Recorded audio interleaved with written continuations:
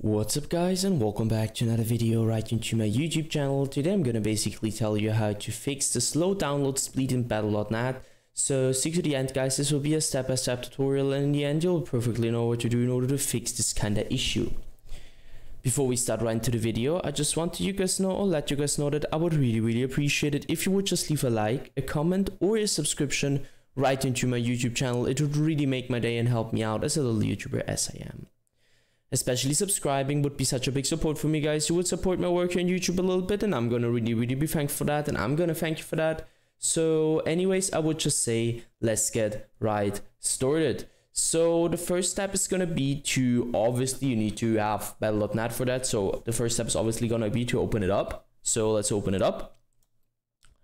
Once we are here, I want you to navigate to the top left corner of your screen where you're gonna click onto the icon of Battlenet. You're gonna click on this little symbol, and afterwards straight up hit settings. Once you hit settings, you need to navigate to downloads, and once you're at downloads, you need to scroll down a little bit and really make sure that you're not limiting your download bandwidth. So just don't tick this on, just leave that like it is. Don't enable that. Once you're finished with that, just click on to done. Afterwards, you can minimize or end Battlenet, and afterwards I want you to navigate to the very bottom of your screen. We're gonna right click onto your taskbar and open up your task manager. Once you did that, I want you to navigate to the top left corner of your screen. We're gonna click onto the second one where it says performance, and afterwards head down to the bottom left corner where you're gonna click onto open resource monitor.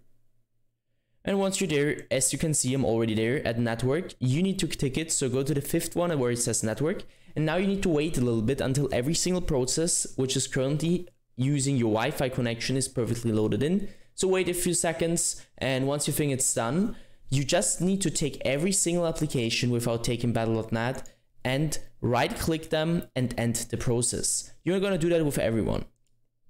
Afterwards, you should be able to have a higher download speed. And yeah guys, that's it for the video. I hope that I could actually help you out with this one. If it was like that, just leave a like, a comment or a subscription. And yeah guys, I'm really sorry if I couldn't help you, but I'm just trying to do my best in order to help you out. Either way, I hope you guys have a wonderful day. See you at the next one, and bye.